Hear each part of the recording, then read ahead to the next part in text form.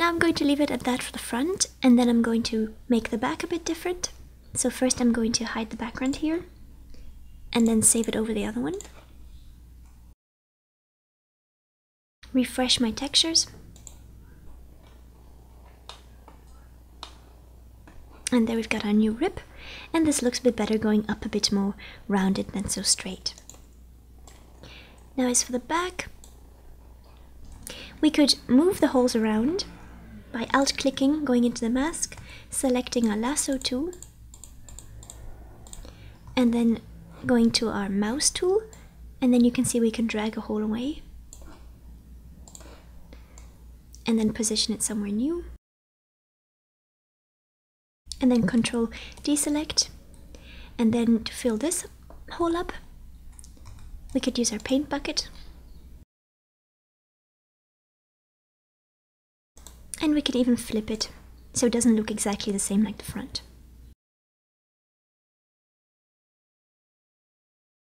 And this hole I'm going to fill.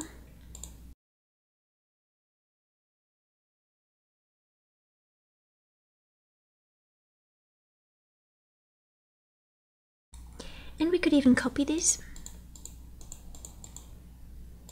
Hold down Alt and you get those two mice, two cursors, and then you can drag it out. And I'm going to Control transform it, flip it horizontally, and squish it a bit. Use my paint bucket, fill in that hole, and use my brush to fill in these holes. And as for the bottom edge here, I'm going to take my lasso tool and transform this whole thing and warp it.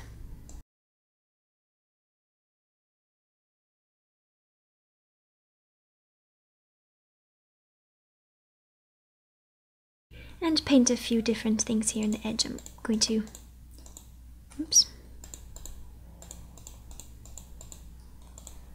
fill this first with black.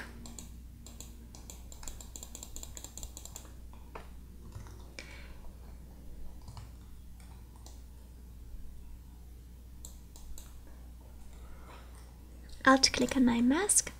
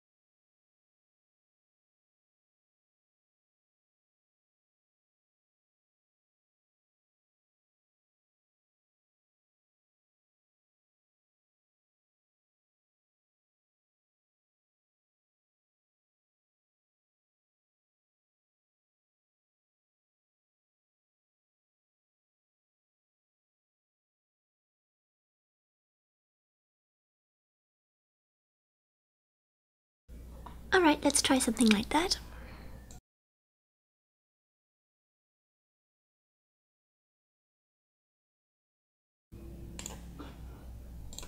And I'll load that in on the back fabric. I should call this back and this front.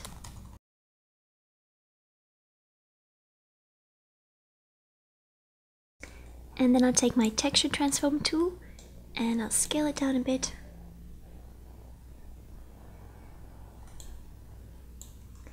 And I'll flip it. Then I'll gently transform the pattern a bit to fit this texture.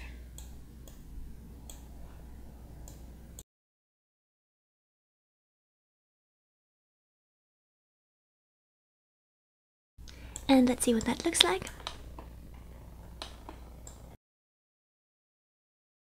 And here we go at particle distance 8. So that's basically it, guys. I hope this tutorial helps you, and if you enjoyed it, please like and share to help spread the word, and subscribe for more free tutorials. If you want to master Marvelous Designer and know how to create all kinds of amazing clothes, check out cgelves.com for a thorough beginner's course and advanced clothes making workshops. Thanks for watching, and see you in the next tutorials.